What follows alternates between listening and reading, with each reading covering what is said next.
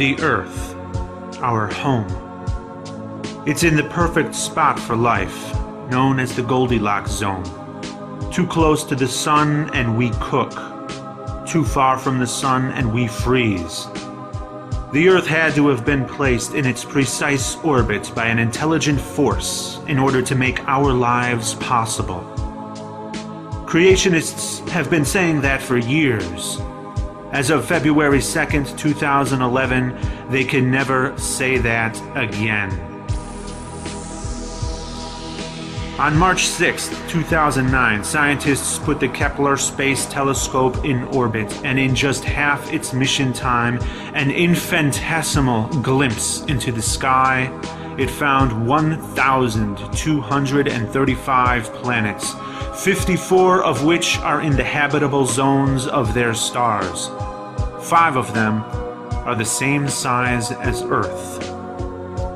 The Kepler telescope only surveys 1/400th of the sky, and it only examines a tiny fraction of the millions of stars in that section of sky.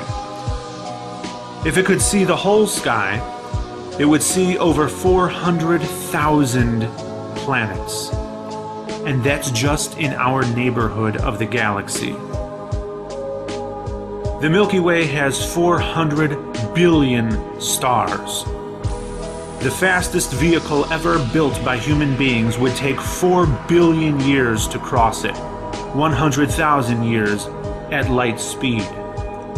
That amount of time encompasses all of human history.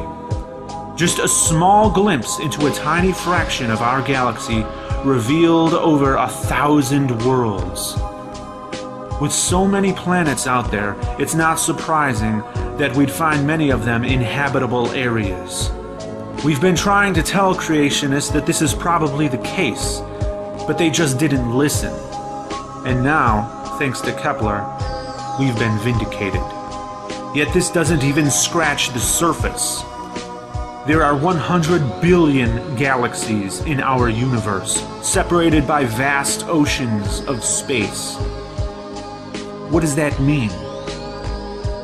It means that your mind cannot comprehend the sheer number of Earths that are out there. Still feel like it was all put here just for you? And now, in deep space, astronomers are finding immensely powerful gravitational forces that they theorize could be caused by other universes. Our universe could be just another speck in a galaxy of universes, and so on and so forth.